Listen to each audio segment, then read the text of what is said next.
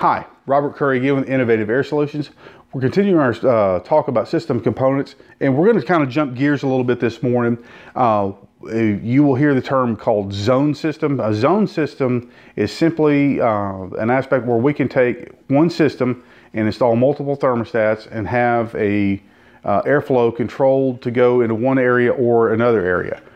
So what happens is we will cut a hole in the duct, we will slide this damper, this is called a damper, we will slide this inside the duct, and we can use this to control airflow downstream of this duct. So thereby we could have a house that has 2 stories where we want to cool or heat just the upstairs unit. We can simply install this damper, and what this damper will do is it will open to allow airflow in, and it will close off. A little hard with my hands, but it will close off. This is called an opposed blade damper, as the blades oppose each other, the way they rotate.